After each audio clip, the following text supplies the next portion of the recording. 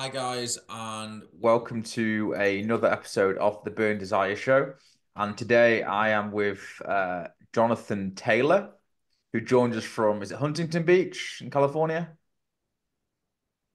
Yes, but today I am up in Crestline, which is the mountains in California. You probably know that California has very close proximity to the desert, the sea, right, and the Mm, mountains. And right. so I'm up here now in a very foggy, uh, very cold cabin, visiting friends and that.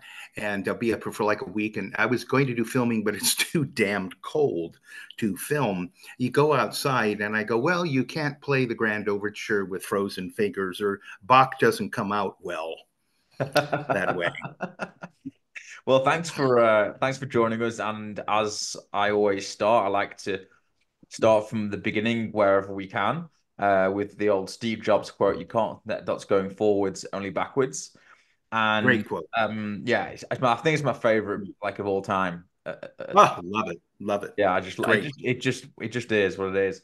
Um, so clearly, like you are, very well known in your circles for being a classical guitarist. And from what I can understand, you taught yourself up to an age of 16. Like, at what sort of age did you pick up the instrument, and like why? Like, were you the sort of inquisitive child? Were you creative? Like, why did that happen? Sure. So, to give you a little history about my grandmother, she was a silent film organist, and she worked with, in that period, the teens, the 20s, the 30s, with Charlie Chaplin, the Keystone Cops, Harold Lloyd. Harry Houdini did many gigs Wow. with Harry Houdini. Uh, I used to say to my grandmother, I'd say, what was he like? He was so good, Jonathan. He was so good. And You meant good as so in what he I have does, or as a person? both. Both. Yeah, he was a fine person. You know, he died. Some guy went backstage, and Harry Houdini was known for his strength and physique. Could get out of those chains and manipulate the locks and all that. And the guy slugged him in the stomach, and he had an appendicitis and burst, and that's why he died, sepsis. Believe so. Yeah. Yeah. So my grandmother was a silent film organist, and think about the premieres with Lon Chaney Sr., the Man of a Thousand Faces. This is 120 years ago, whatever. And you'd have to have an accompanist, right? The silent film. So she had a very wonderful life doing that. That was always in the background playing. So she'd be playing piano or whatever. And so I'd be absorbing that. I'd be picking out tunes at 4 years old on ukuleles and trying to hum and sing. So, but then I became interested in the guitar really in a serious way at 10, but super serious at 16 because I made commitments at 14 to myself, which is the only commitment you can really make. And And so I always found this sort of thing interesting, and I found this with, and like I like like interviewing lots of people, but I particularly seem to find creatives, people like yourself. I interviewed a fellow called Dr. Andy Gotts, who's a celebrity photographer, and the thing that seems to come up with creatives is this at a very early age where most people aren't even thinking about like right. commitments and putting time into something and all these sorts of things. Why do you think like you decide at such a young age to commit to something, as you put it? Like that's not usual, Two right? reasons. First of all, sure, two reasons. First of all, I say I became a man at 14, Okay. and I had sex at 13. But what I mean becoming a man is to giving your mother money for the mortgage or whatever, groceries. And I realized that I saw everyone with the gizmos and playing electric guitar, and I played a little, and that. And I realized that was kind of the low road. I don't mean that insultingly, but Mm. obviously the classical guitar is polyphonic, Bach, and very sophisticated and all that. And so I wanted to not be a superficial nothing. I wanted to have depth. There's Einstein used to say, "Don't think of being successful. Think about being a valuable person, so a person of value." Mm. And so I wanted to accomplish this. I realized it was a very depressing moment at 14 that I couldn't, that all the gizmos and all that stuff would not make me into an artist. I had to commit and, hours a day. And that's a very depressing thing at first, Mm. especially when you're a kid. And then Yeah. later you, as you garner skills, as you develop, um, and grow, your universe expands, of course, your vision and your understanding. And so, why did I do that? I think that a couple things. I fell in love with the polyphony of the classical guitar. Saw Segovia at the Dorothy Chandler Pavilion, downtown LA, um, at that age time, and said, "My God, not only is the music beautiful, but technically what he's doing, playing two things at once, three things at once, it's a complete piece. He doesn't need a group. He doesn't need a background." And that to me was ultimate, because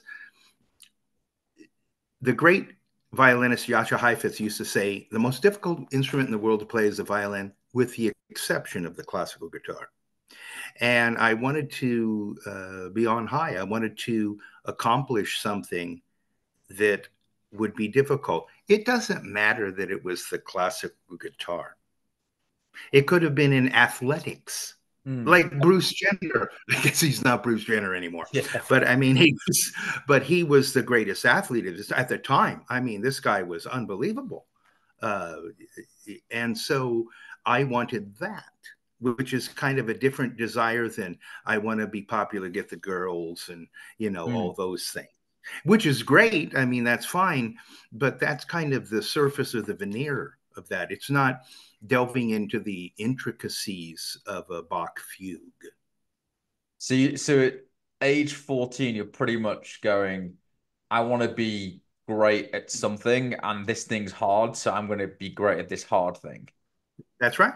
It's that simple. I mean, and certainly very difficult and not simple, because you'll find many false trails to get to your mountaintop, and you'll have to go back down the mountain. Segovia used to say this all the time, that you many trails up, and then you find that trail only goes halfway, so you have to go back down the mountain and find the right trail that's going to lead you to the peak, right, to where you're overlooking the vista of accomplishment. So between the age when you potentially 14 and 16, like how much time were you spending like on, Six a learning? day, 6 hours a day. How many hours a day? Six, maybe Six. six, 5 to 6. I presume, Some days you're a kid, so you have to yeah. go to school and do that stuff.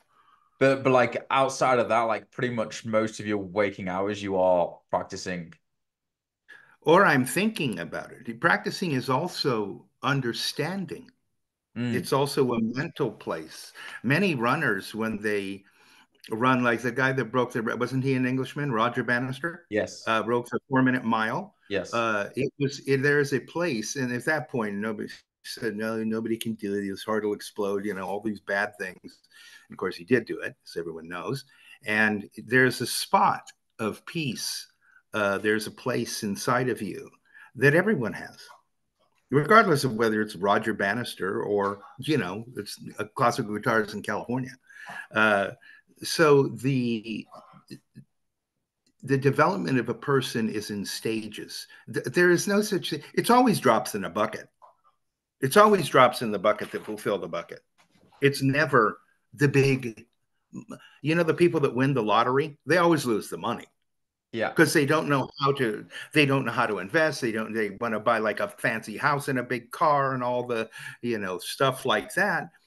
But that's not how real wealth is um, maintained or developed. Mm. So it's always drops in a bucket. It's day by day. It's the long, slow, as JFK used to say when we were battling Russia, Soviet Union, saying the twilight struggle, the long twilight struggle. And I think that's true in anybody, whether it be Pablo Picasso or whether it be anybody, that has done something. So just kind of consistency, perseverance, those sorts of. Yeah. And of course, you get discouraged and you get happy, and that's life. And so And like as you get older, you don't. when you get older, I what, don't. sorry? I said, when you get older, you don't get discouraged or get. I can't get angry. It's hard. You know, I very rarely I go, why? What's the point? Anger is usually a response to feeling powerless. Mm, So that's why you become angry. So you have a place to stand and you're forceful rather than feeling helpless about something. Oh, yes. I can't somehow accomplish this passage if I relate it to music. So as time goes on, in a way, you're not refining the music, you're refining yourself. The music is already there on the stand, right? You know, Yes. whether it's a Giuliani sonata, uh, it's you're only refining you because it already exists. So was the process of getting better? Was it literally looking at sheets of music and just practicing and practicing it, that kind of like endeavor? That was effectively what you were doing, or were you writing your own See, things as well? Or yeah, I was writing, and I'm a composer, so I compose serious music, real music. Okay, I wasn't just composing pop tunes on a guitar. I don't compose on my instrument. You never compose on the virtuoso instrument because uh, that really then you start getting into the proficiencies of your playing, which is not conducive to developing a theme. So I'll give you an example. Mhm. Why did Western society go as far as it went? One of the forms that are in novels, that are in symphonic pieces, that are part of the consciousness of Western society is exposition, development, and recapitulation. Expose the characters if it's a novel, or expose the themes if it's, let's say, a piece of music. Develop those themes and then recapitulate them because they've been somewhere and now they've come back, you know, to tell the tribe, Mm. right? They've come back in an altered form, the hero's journey, as Joseph Campbell would say. And all that form is all throughout Western society, in whether it be novels, whether regardless of the form, in engineering, in anything. So those themes are ways to develop. It's not just a technical, physical process playing. It's also this. So you develop yourself. It's a self improvement course, a meditation instrument, so to speak. Yes. And And when I, yeah, go ahead. Sorry. I'm curious at this point. Did people that you were at school with, were they aware of how much time you were dedicating to something? 'Cause presumably, most people at that age in your school were not doing any endeavor like this. They were just being teenagers, right? So were you like did people know, or did you keep it to yourself, or People knew. People knew that, and you know, it's not like I had some cloistered monk life. yeah. It's that wasn't true. On the other hand, you know, and you build up to those hours. I didn't initially start playing 5 hours a day, you know, and I Mhm. certainly don't do that now. I don't need to. I play a good 40 minutes maybe a day, Mm. but and if I don't play a day, I don't feel right. You know, I want to. So I don't. You also develop a center that most people don't have. A lot of people are searching all their lives. Oh, I don't know what I want. I've got to find myself, Mm. which to me is a very ridiculous statement. I go, well, you are yourself, and you'll always be yourself, and that will never change. And you don't need to find yourself. But I agree, you may need to find a direction or meaning or a purpose, a higher purpose to attach oneself to. Yes. Yeah, we talked about that just before, and you had some interesting thoughts actually, because one of the reasons that I created this um, podcast was I think a lot of society is extremely lost in today's world. I Of, couldn't agree more. of course, I social am media, totally like, on board with you. yeah, and of course, social media is a great perpetuator of both good and bad, like anything. It's a Good. tool, Good. It's and a double-edged probably, sword. yeah, and probably more bad because of how people perceive it and use it than actually Yeah. it is itself. For example, I always Sure. say this, but in with my kind of profession, which is in the luxury watch space, it's a great educational tool. I see so many things and learn so much when I go on to Instagram, for example. My Instagram is very different to what I presume most people's Instagram is like of my age, where they're just seeing people in fictitious situations and they're comparing and contrasting their lives against, right? So back to why this podcast, before I go off on a massive tangent, um, is I wanted to show people like yourself, provide a platform, people like yourself, people to go, you know what, like I used to enjoy doing this, or maybe I should go have a go at this and help them along their way to kind of commit or to do something, some endeavor, and help them find that purpose and Well, point. let me speak to that issue because it's a Yes. noble effort that you're doing, and I fully support it. Beautiful. Blessings to you. That's a wonderful and good thing. There are many lost people in the world. My recommendation is yes, you have to reinvent the wheel sometimes. Wandering is creativity. You Yes. have to wander. On the other hand, the wheel, people know how to make the wheel.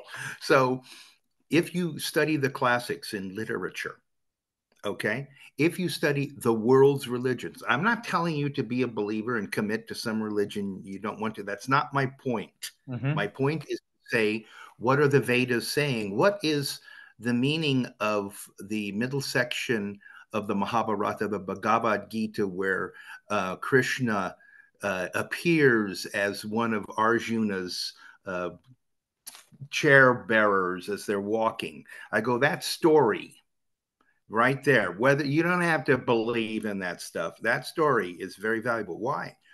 Because, and I'm telling this for the reason that there are people out there that are lost in their direction. I go into this. You don't have to believe it, don't have to fall down on your knees, but it's going to add something to you and give you tools. So, what did Arjuna? Arjuna is a king and he's battling his brothers and that, and they're across the river that, and they're going to kill each other. And he's going, why am I doing this? Why am I killing my brother-in-law? Am I this? Am I that? So he's asking a philosophical question. And what is that question? Why? Well, Krishna appears in the form of a humble chariot bearer and gives him a lesson. And that lesson is, well, it's your duty. And those people won't die, they'll reincarnate. Now, whether you believe that stuff or not, that's not the point. The point is, duty can turn into joy, duty can turn into something. So there are many lessons in religion, in literature, in music. Music, I think, can heal people. And that's a Sure. kind of a metaphysical concept to some people, but I actually believe that. I've seen it happen. I've know I saved somebody's life in India because they came into my concert and they were going to kill themselves. And then because of my concert, they were my manager in New York and one in Newport Beach. And he said, well, I was going to kill myself and I heard the concert and, I didn't do it. So I know that it does something because that Yeah. person was about to off themselves when I was playing in Bombay. I guess it's Mombasa now. Mm. And so my point is this. I know that's a convoluted and far afield, but my point is that there are ways and paths, and you must learn to discover them and take the plunge. Ray Bradbury used to say, jump off a cliff and build your wings on the way down. Mm. So you can't connect the dots uh, going forward, only backward, looking backward, as you said, is Steve Jobs. And Steve Jobs knows that that blindness. Think about a water bottle. You have the water bottle. If you put it right up here, you can read it. As you move it further away from your eyes, the further it gets, you can't distinguish the characters, no matter what language it's written in. Hmm. And that is life. We cannot predict the future that much. A little bit, a little bit. So, what is my recommendation? And to support what you're saying, is that delve into the classic literature, the classic music, the classic anything, religions. You don't have to believe in Jesus to know that the Sermon on the Mount is exquisite in what it's saying, and to know that there are beautiful passages of the Sufi poets. Omar Khayyam, I'll give you a Omar Khayyam quote from the Rubaiyat. Come fill the cup, and in the fire of spring, the winter garment of repentance fling. The bird of time has but a little way to fly, and lo, the bird is on the wing. And the lesson is you better hurry up with life because it's fleeting. Mm. So that's maybe a long winded answer to your inquiry. No, I think it's valid and it's interesting to see how you take that yourself. back to your kind of the linear path of your story. So, what changes at age 16 where you decide, I presume, that you want to get external uh tuition, I suppose is the word for it, right? External what? Say it again. Tuition, like to get better at the craft. You thought I need to delve outside of myself. Oh yeah. Then I listened to Segovia, as I said, and is wonderful, and couldn't believe he was so technically proficient, as well as the beauty of the music. And really, I think as you mature, you move towards something step by step, inch by inch. You don't just jump in necessarily. It's a subtle thing. You may have love at first sight with a girl, but it may also take time, and you get to know each other, and all of a sudden things change between you. Mm, So I think the same is true with any human being. And there have been tried and true methods to, what should we say, get somewhere. The athlete knows he stretches before his big game or whatever it is, and they do the running drills and they do these drills and weights and whatever. So it's all that a lot of many things have been ferreted out by other people. mhm. But you must always keep a high degree of openness is very important. A high degree of openness and to question philosophically what you yourself think. Why do I think that? I believe this, I think that. Why? I think that's very important for people that as time goes on, you realize that many of the things you believed before just either aren't true or aren't true in the way you believe them. Mm. Back to yourself, like what was Sure.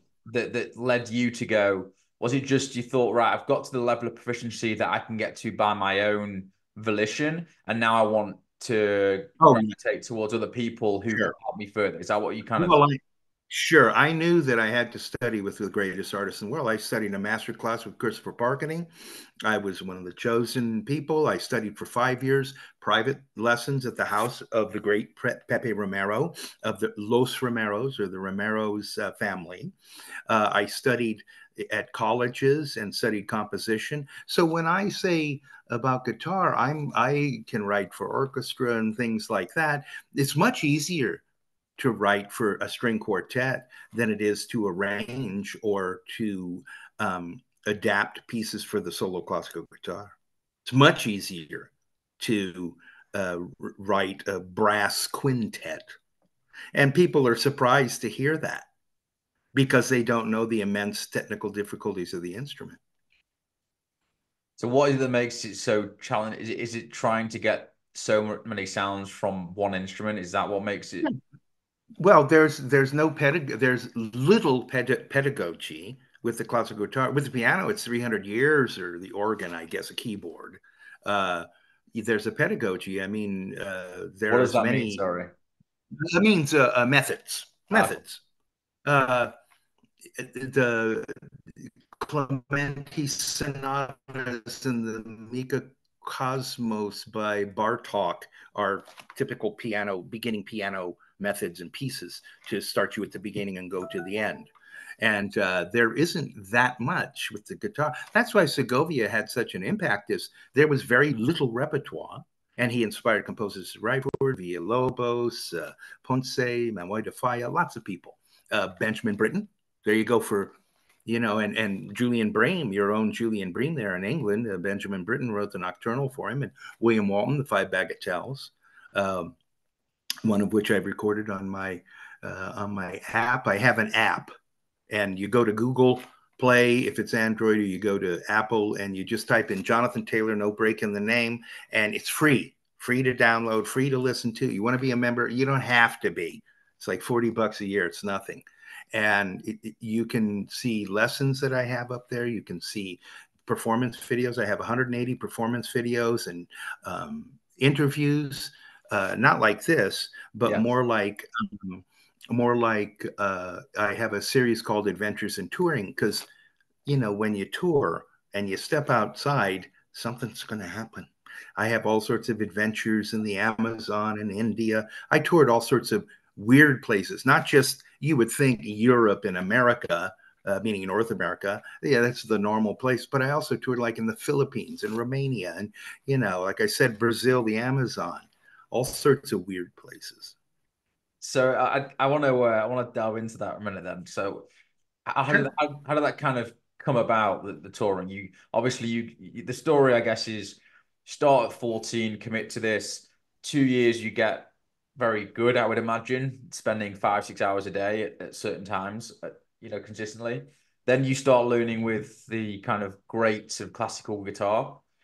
And Right. at what point did you decide you wanted to tour, or like opportunities came around and you're like, oh, I'll go to wherever? Like what happened in that respect?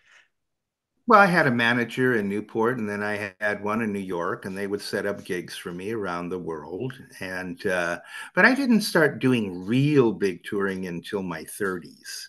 Okay. So the other stuff, I was also starting to do records. I back in those eras, it was a big whoop-de-doo if you had a tape or a vinyl album back in the Tower Record store and Sam Ash or something like that, and Sam Goody. These stores, I had tapes in there, and then of course along came CDs, and you know what's happened, and then the streaming and that. And at that time, I had like one album, and I came over to Europe. It used to be under the Mark 56 label. This is way long time ago. And then came to Europe and got a European record deal with the Empire Master Sound label. And from there, I toured and really came back and created a catalog. I have 325 tracks. I have 32 albums. So I spent a lot of time in the studio Wow. recording many different types of pieces. And what are they? Well, I've taken the genres of music. Jazz, for example, I have Duke Ellington pieces on albums. I have American folk songs. I have pop songs. I have so many different things. I created a transcription of film scores like the Bond themes, all right, from the Bond films, and film scores like The Wonderful Wizard of Oz, which is on my Guitar Chronicles album, which is a Warner Brothers Hit Lab release. And so I transcribed many things, adapted them because of my background in composition and arranging, Mm. and then created, what can I say, kind of a new repertoire. It's not that I didn't love the Spanish masterpieces or Bach or that. I loved them and I recorded all of them. They're great. But now you've done that, you see? Yes. So you have to move on. And it's not that when I say any of these things, it's not that I had any disdain or anything, but, I'm an American. So I like American music as well. I mean, it's only natural. Mm. So I would adapt different styles and different things of music. For instance, I have taken the song, uh, I had too much to dream last night by who is it? The Bugs so psychedelic songs and adapt them to classical time. Well, that's unheard of. And like that would sound ridiculous to some people. I go, well, then you hear it, then you make your own judgment. Yes. So what I wanted to do is to change the repertoire and did that. And it was predicted 40 years ago that I would do that. It was predicted. There's a great guitarist and teacher named Frederick Node who had a series on PBS called Playing the Guitar, a very big um, published book, method book, and he predicted Jonathan Taylor will, change the repertoire and become a major musical figure, all this stuff. And so, and that was when I was in my 20s, Wow. studying with him back in those days. Wow. Yeah, he's dead. He's passed away now.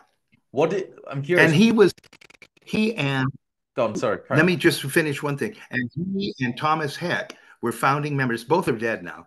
Most founding members of the Guitar Foundation of America. I go, that's a big organization, and they were founding members, and they were both not only my teachers, but like what should they say, pushing me up all the time.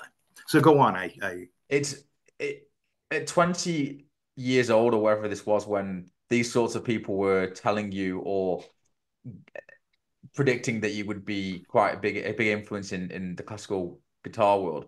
Like, what did that do to you? Did that like vindicate all the time you'd spent on what you were doing? Because a lot of people would fall off that they wouldn't be able to kind of contain themselves, I guess, when they hear that kind of thing. A lot of people kind of, particularly in today's world, someone says that something like that, someone who you maybe respect in an industry, a lot of people lose their minds and they kind of like could grow these egos and then they actually don't end up achieving what maybe they could. Right. Like, how did you Well, kind of like I meet that? never, right. I always wanted to be good. And the accolades, that's nice. It's great. I love it. It's fine. But on the other hand, that's not why I'm doing it. Right. I'm not doing it to uh, take my clothes off on TikTok. It's, in other words, it's not that type of thing. So I just wanted to push forward. And it was nice to hear complimentary things, but I'm not that conceited. In other words, I don't think that one day I will die, as everyone does, and hopefully I've made a legacy or a contribution to where music can be heard, enjoyed, and brought over to the classical music era by kind of tying in the other stuff and bringing them into the fold. You know that certain people will not listen to any other than their type of music they like, right? Yes. Whether it's a rap person or it's a Spanish masterpieces, whatever it is. Yes. And if you cross over, it's a vast arena here. It's a vast world. How did A lot of the people. go on, sorry. Go ahead. No, no, you say. No, no, I'm done. I'm done. I'm done. How did you end up with some of the more unusual touring destinations? Like you mentioned the Amazon and various other places that aren't usual. No. I became a musical ambassador for the State Department, the American government. It's called America's Musical Ambassador, and I would play at ambassadors' houses. I would do master classes, and I would do play at the big auditoriums of the nation. Like, for example, Barbados. Barbados meaning the Caribbean, not Barbados, Spain. And so I was a American cultural specialist, giving master classes, doing concerts, and that. And I brought over Barbados's greatest flautist, Hal Archer, and did brought him over to my to California, and we cut 2 albums.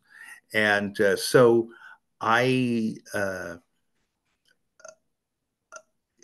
if you do a free concert at an ambassador's house where there's UN delegates and the glitterati of the society, you get a zillion tours. Right. So I mean, to answer your question, so one thing leads to another, right? Wasn't that rapper discovered Justin Bieber or something? You know what I mean? Hmm. That some rapper guy, and now Justin Bieber has a career.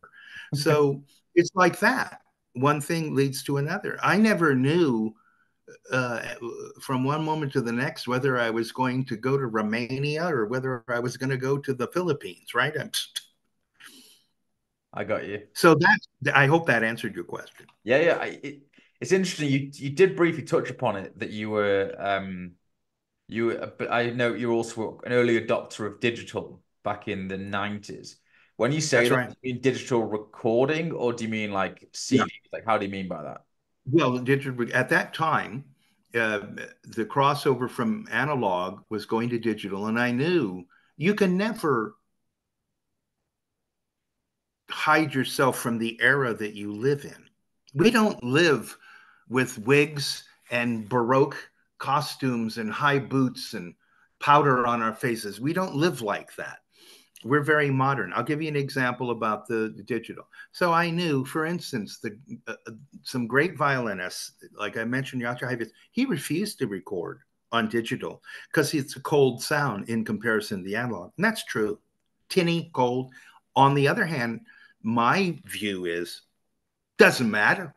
That's the way the direction is going. So in today's time, it's AI. So if you don't use AI, oh, it doesn't matter. The world will pass you up. Right. AI is here. It is going to be the company Hit Lab, in which I have one album with.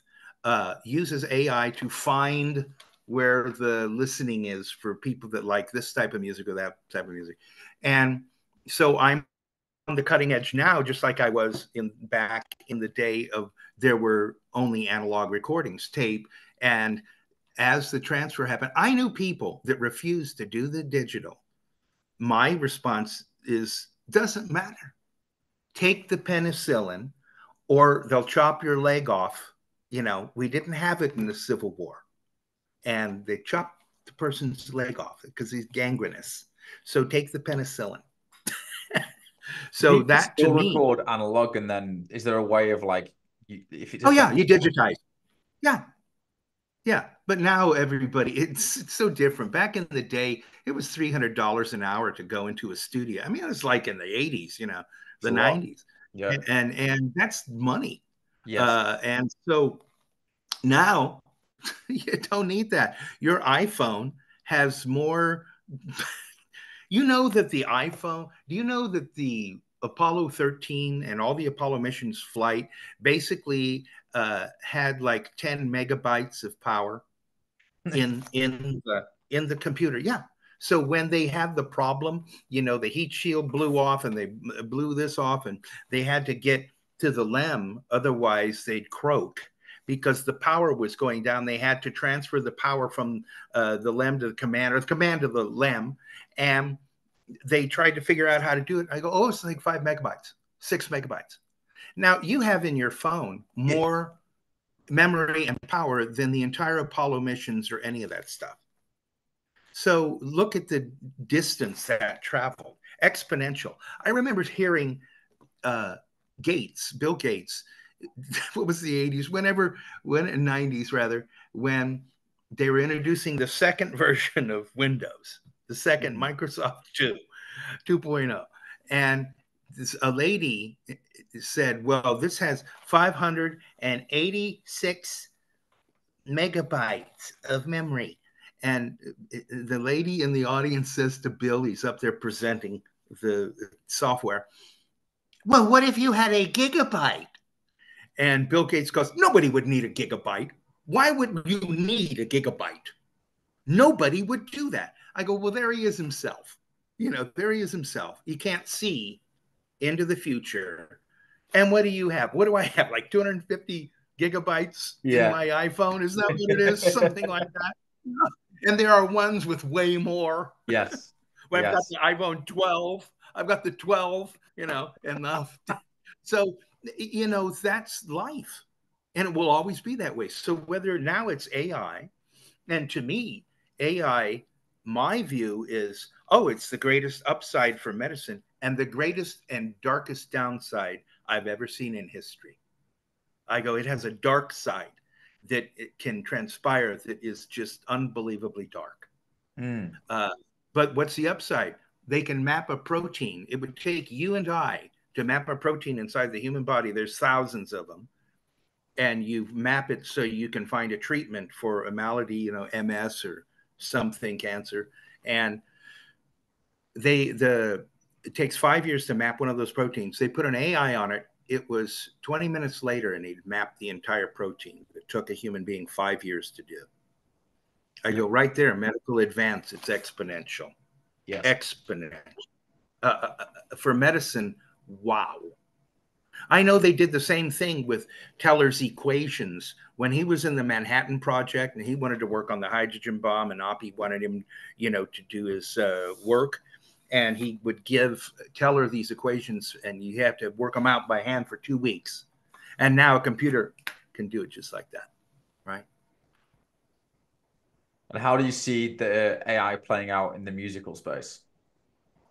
A lot of court dates, a lot of suing. The docket is going to be filled in the courts, and the judges are going to be going, throw it out, establishing precedents because you're stealing. Drake, the rap artist Drake, he's already suing somebody because they took one of his music and they had made a Drake song, and he said that's my music, and I go, absolutely, it's him. That's he owns that, him and the record company. So what do I think? I think it's going to be a lot of lawsuits. What's You the can't. upside? What's Um, the upside? what's the upside? Yeah, for the musical space. Like, for example, like The producers won't have to pay the artists. They can screw the artists out of the money. isn't a potential benefit that you could record with someone who's passed away, like Oh, legitimate? sure. Oh, definitely. Definitely. Yes. And they'll do that. But if you get the rights, you could do that. Let's say, like Natalie Cole's family, Nat King Cole. And remember, she did that video with her dad, had the video in the background.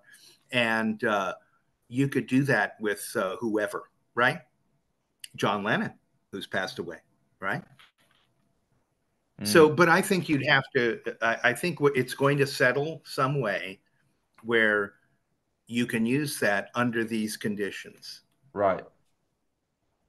Yeah, I think there's a far bigger issue with AI in terms of, yeah, how do you utilize it for as much benefit as you can with as little downside? And that's just a Yeah. very So, challenging, complicated question. so I'll give you an example of what you're talking about. So they have a chat GBT or whichever one it was, Yeah. which version or that, and they'll say write an article on Neil Bohr's model of the atom from what 1903, whatever it is. Thomson had the model before, and so they'll write an article, and it will be great, and then they'll cite the Yeah. AI will Yeah. cite that it came from this and that, and you'll find out it was false. That there was no book called that. There was no that because it's trying to make it up and do that. So, but that's the state it's at now. I think it'll get to a point of refinement where Mm. it will do that.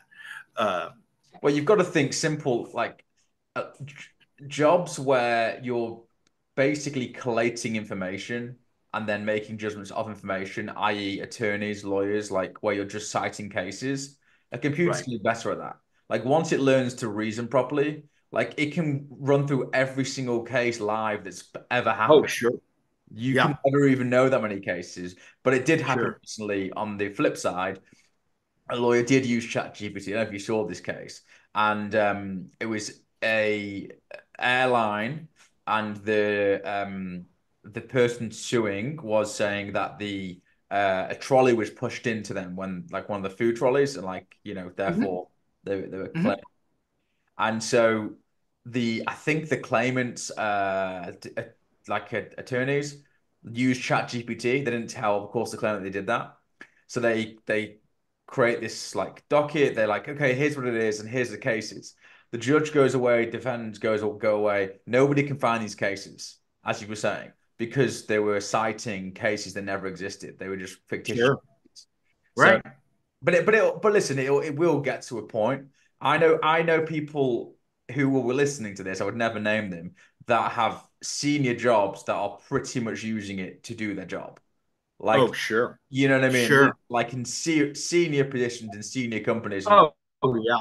yeah, because what people I No don't doubt think about people a lot of people realize, like if you have a lengthy dialogue with AI and it understands the nuance of what you're doing, it remembers that. And then it goes, it. Yep. oh, based on all this history we've had, I'm suggesting this. Now, of course, it becomes very problematic in like the therapy world. There's lots of areas where it can be very, very dangerous. But there's lots of areas where it'll be very good as well. Um, Think about, I'll say one thing. Think about when you say, what's the downside of AI? I go, well, the upside and the downside, they're both, it's always that. yes.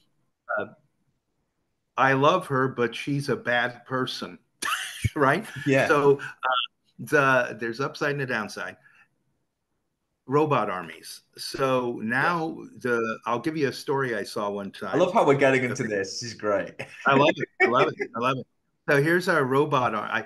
I was watching a video one afternoon, I was 6 months ago, and they were putting AI in these humanoid-looking robots with regular technicians in their lab coats with their pencils in their ears and their clipboards, and they were putting AI trying to teach the humanoid-looking robot how to do household tasks, Mhm. sweep the floor, clean make the bed, and they were trying to get these six uh, humanoid-looking robots to open a can with a can opener, right? And one robot is like halfway, you know, doesn't know what to do, and another one is doing this. So there's a purpose to this story.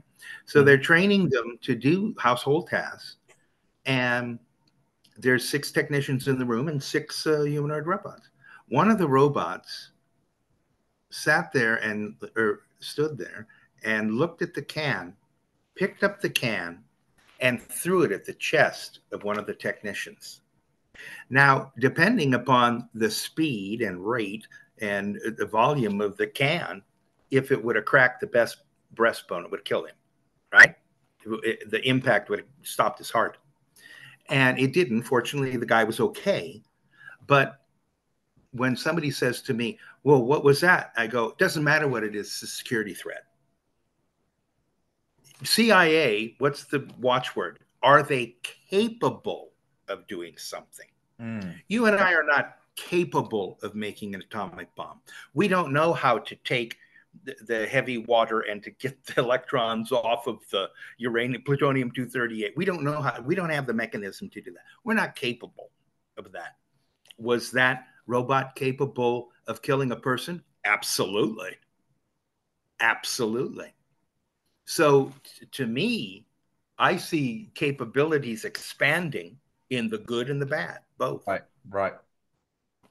So, and the robot armies can try to think, how can you can say, oh, take the power supply out. And I go, what if it's an independent power supply? So there are many issues there.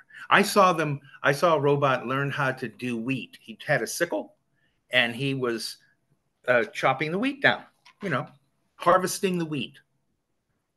I go, get 6 of those. You could clean a 4-mile area of wheat in a couple of days. They could work through the night, put their wheat. I saw it stacking the wheat. There's labor right there. There's labor. Who wants to do that, right? It's hard work. So the job market, just like back in the days when the car was invented, everyone said, you'll put the blacksmith out of work, which you did. On the other hand, look at all the jobs from the cars, right? I Look think at I all. think one of the famous putting people out of work quotes is or stats. I don't know exactly when this was, but when there used to be, you'd call them an elevator, we call them lifts. When you used to have someone who would be press the buttons, like that. Right. That there were. I feel like I read somewhere there were like 13,000 people that used to do that job or something incredible. Sure. Insane.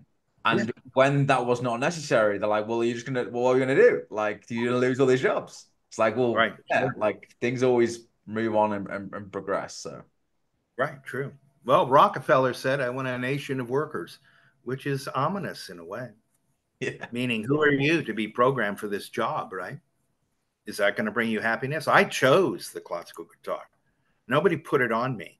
They that's can say, interesting. wasn't your grandmother a big influence? I go, my grandmother didn't care what the hell I did. Neither did my mother. And they would have been happy if I would have been a doctor or, Yes. whatever.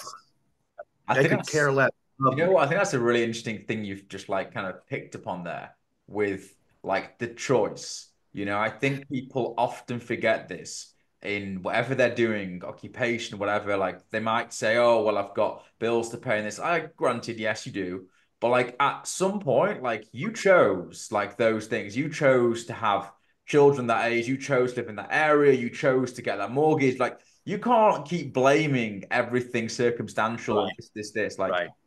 I think you're right. Like back to the purpose and passion and finding those things. Like it's your choice. Like it's like for some people, like doing what I do every day, they couldn't think anything more boring.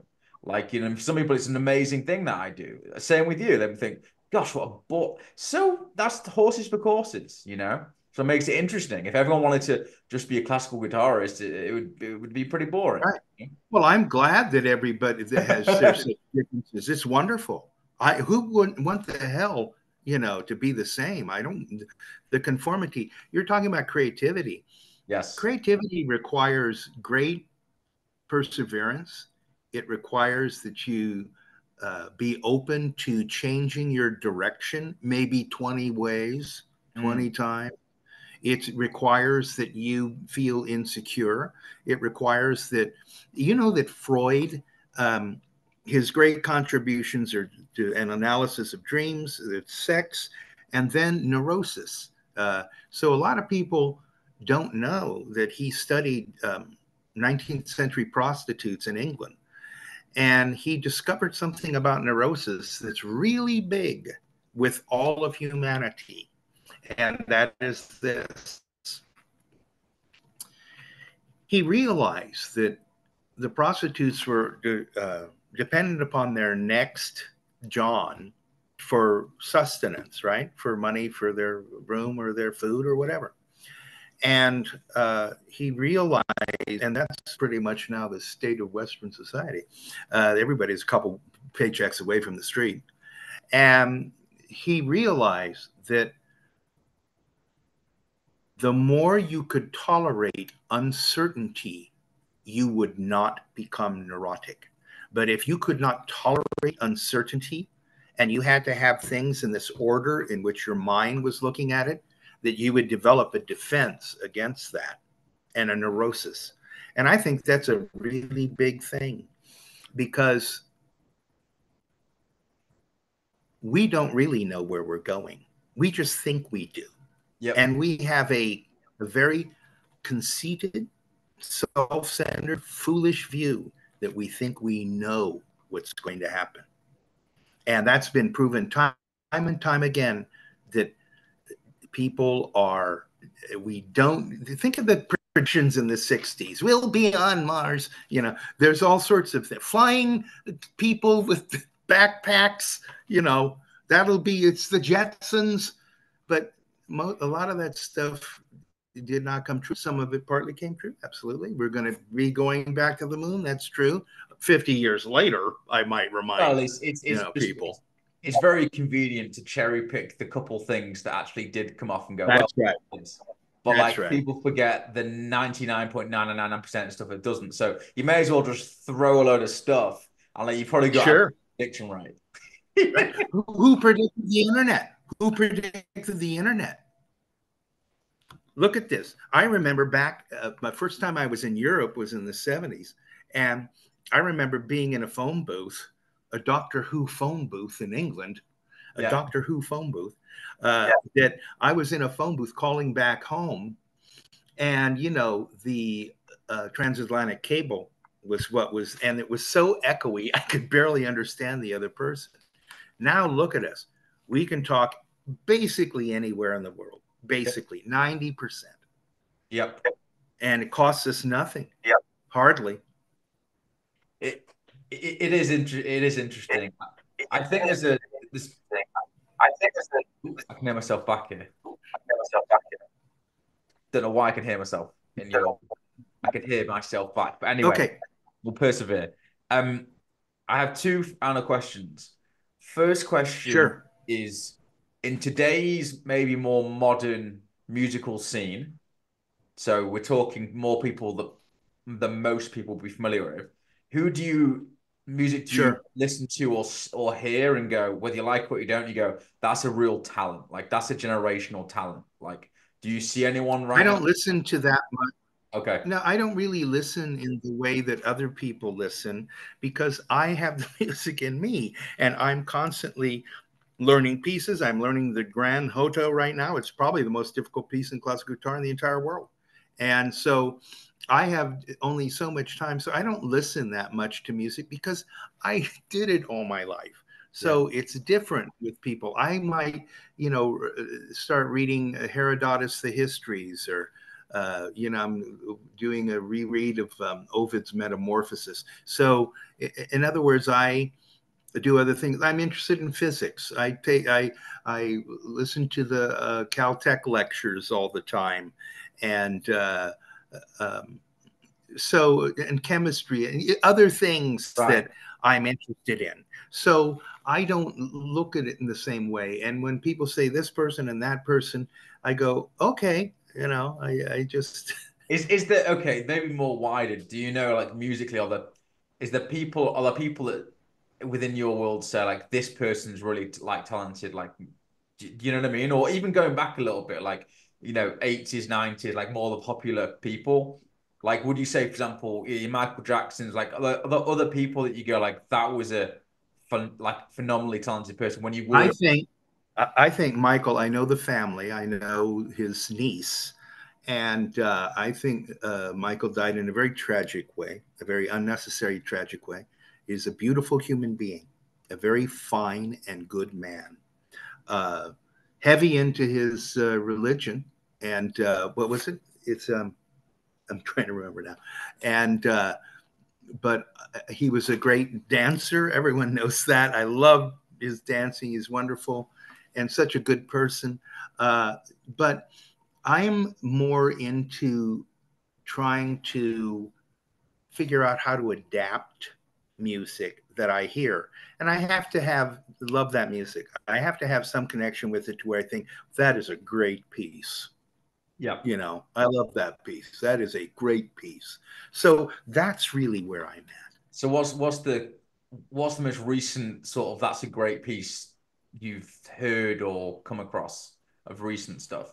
Well, you know, last summer I would, well, so one is caught betwixt and between whether they're going to have a long, like 10-minute piece like I did with The Wizard of Oz, where I'm taking the film score, kind of honing it down into the classical guitar. I will say it's a medley, but not really because it's developing themes um, of that film. And I tell stories about that in when I perform concerts. I don't just play. I also tell background of the pieces. You know, of how the film. I think since we're talking about Wizard of Oz, and it's on my Hit Lab release, that Warner Brothers release, that I will delve into stories about, you know, how uh, Margaret, uh, the witch, um, caught on fire when she was going down the trap door.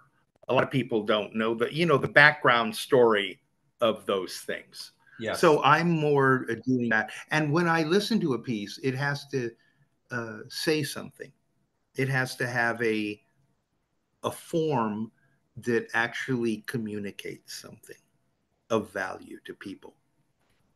That makes sense. I give my final question for you is Sure, sure. you talked a lot about kind of AI and the future and sort of things. So where are you like now musically? Where are you trying to take things? Albeit we just talked about there's only so much you can control. And like what's the legacy that you want to leave? Well, I have my albums, my recordings. I'm trying. It's now time to tour again because COVID is, you know, not around. Of Yeah. course, nobody toured for like 3 years. Everyone knows that. I go, the Rolling Stones didn't tour. You Yeah. know, I go, nothing. It's been touring. I go, do you know of anybody touring? Because I don't. You know, they're on lockdown. So that's what I'm doing now. I'm pursuing that and getting more of my albums uh, out there with, and that's what I'm doing. And arranging, you know, arranging pieces. So I'm filming all the time too. I was out in the desert in Palm Springs filming a lot. Uh, I have a lot of performance videos, a lot of filming and that on location.